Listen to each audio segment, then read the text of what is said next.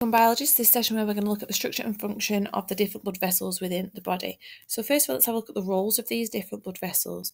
So the arteries carry the blood away from the heart under a high blood pressure. That high blood pressure is generated by the contraction of the ventricles, and the arteries help to maintain that high pressure.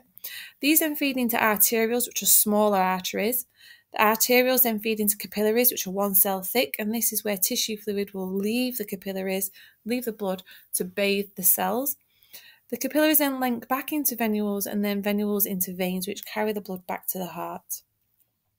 Now, the larger vessels are made up of these different layers here. So we have the tunica externa, which is made of collagen and provides strength for that vessel. We have the tunica media, which is made up of smooth muscle and elastic fibres. So smooth muscle contracts here to control the flow of blood.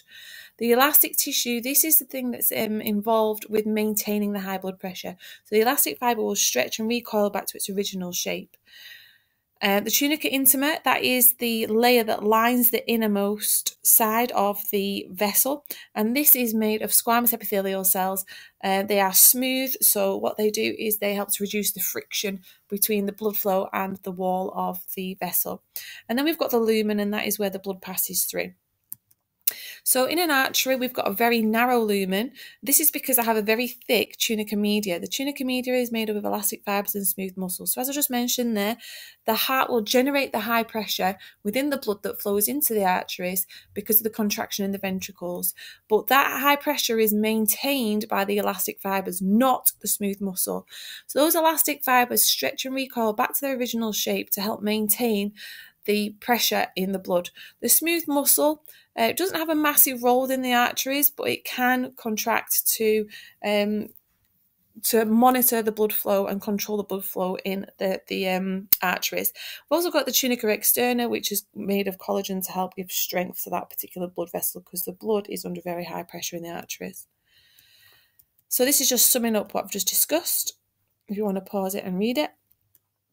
Arterioles are smaller than arteries. They have a very similar composition, except for they don't have as much elastic fibre, and this is because the blood is under slightly lower pressure than it was within the arteries.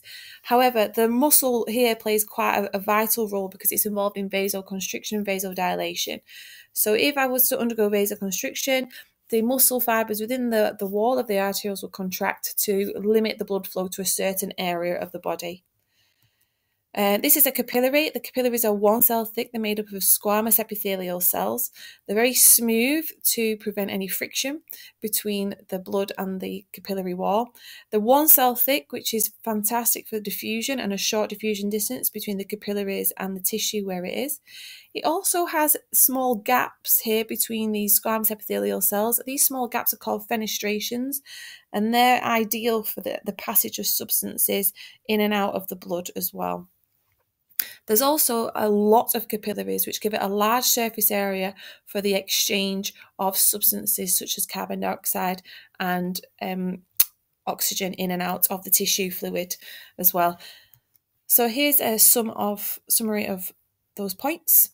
And this is a picture of the network of capillaries I was just talking about. So the arteries feed into arterioles and then into capillaries. The capillaries feed into venules and then veins. Now the capillary network here, as you can see, it's quite extensive, and the blood pressure inside the capillaries drops dramatically in comparison to what it was in the arteries. And this is partly due to the large surface area of the capillaries, but also because of tissue fluid leaving the capillaries at this stage within the system. So the last ones that we need to be aware of are the venules and the veins. So a vein has a very large lumen. This is because the blood is under a low pressure here. We no longer need to maintain that high blood pressure. It's got a thin tunica media because it's got a lower percentage of the elastic fibre and the smooth muscle, but we still have that tunica externa there to give the vein strength. Now, the key thing here that wasn't in that diagram is that these veins have valves in to prevent the backflow of blood. We don't want the blood to go back down my leg towards my feet because of gravity. So the valves help to prevent that from happening. And this is what a valve looks like. So it helps the blood to go in the one direction towards the heart.